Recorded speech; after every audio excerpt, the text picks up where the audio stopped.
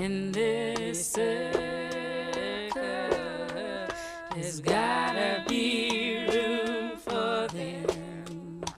Move on over, make a little room for them.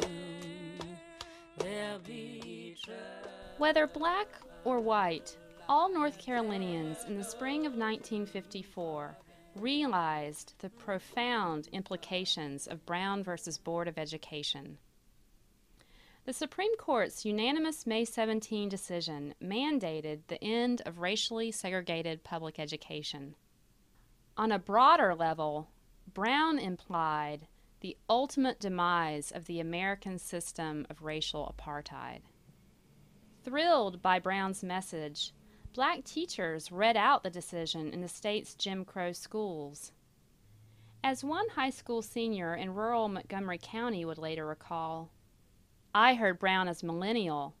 I heard the court in Brown saying blacks were now free. This was the signal that I could do anything." Certain white North Carolinians also accepted Brown. From a pulpit in Gastonia, a white minister urged his parishioners to view Brown through a prism of Christian compassion. And so now for several years I have held the conviction, and I still hold it, that the practice of segregation cannot be defended on the basis of the Christian religion. And now that the highest judicial body in this republic of ours, consisting of 9 men appointed by 3 different presidents of the United States, has given this unanimous decision, I feel it to be my conscientious duty to do my best to implement this action helpfully, patiently, lovingly, and realistically. Although a few whites preached acceptance of Brown, North Carolina's political leadership responded differently. State legislative leaders wasted little time putting up obstacles to desegregation. In March 1955, the North Carolina General Assembly passed the nation's first anti-Brown law. The Pupil Placement Act armed local school boards with convenient reasons to refuse the admission of black pupils to white schools. 1 year later, the state's white establishment, under the leadership of Governor Luther Hodges, employed the so-called Pearsall Plan as a second line of resistance against Brown.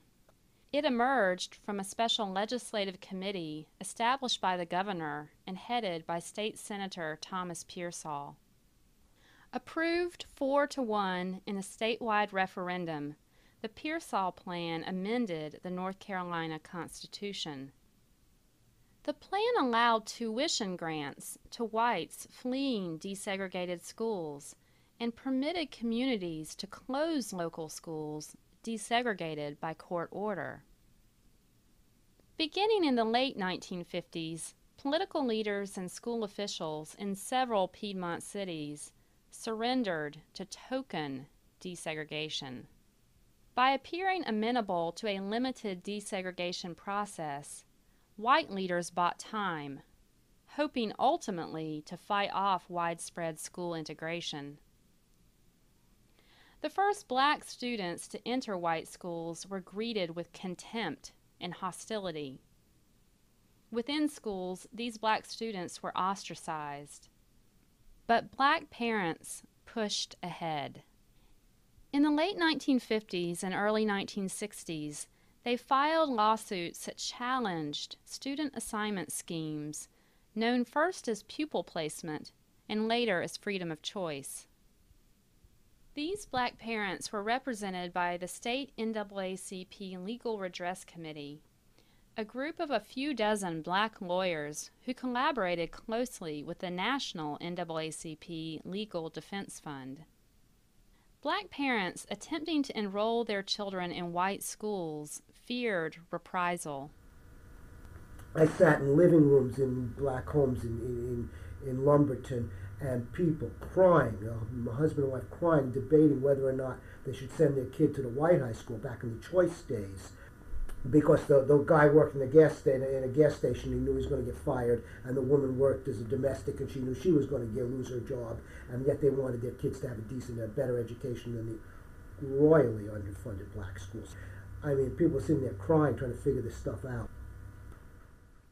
Despite racial terrorism by North Carolina's well-organized Ku Klux Klan, black parents persisted. In Camden County, young Joyce Farabee was one of the first black students to attend the local white schools. Her father refused to be intimidated by a Klan cross burning in their front yard. What happened was, after they burned the cross in our yard, Daddy saw up the road, this was going to help me to be where I am, so that I can help somebody else, other nieces, nephews, other children. And so I went back, but they thought they were going to stop us, but it didn't. In Robeson County, many Lumbee parents preferred to retain separate Indian schools and resisted initial desegregation efforts. Henry Oxendine, who favored full integration without delay, recalls the local preference for freedom of choice as a way to avoid desegregation. One of the solutions was, well, instead of forcing parents to send their kids to the nearest school to them, we're going to have freedom of choice, and we're going to give parents the opportunity to send their kids to whatever school they want to. What they should have done when they started desegregating and trying to integrate the schools is said, well, if you live within the Piney Grove Elementary School District, then regardless of your race, you go to Piney Grove. But that would have been unacceptable, and it would have created a lot of problems, because during that period of time, whites did not want to go to Indian schools. Indians didn't want to go to black schools. And so they came up with this thing called freedom of choice.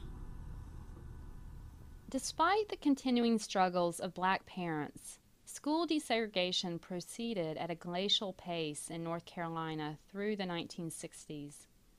By the fall of 1964, fewer than 2% of black children attended integrated schools. Confronted by such dismal statistics, federal judges in North Carolina and elsewhere signaled a growing impatience with the delaying tactics of white school officials. After 1965, the U.S. Justice Department and the Department of Health, Education, and Welfare brought new pressure to bear on state and local school officials. However, as late as 1968, only 1 in 5 black children attended integrated schools across North Carolina.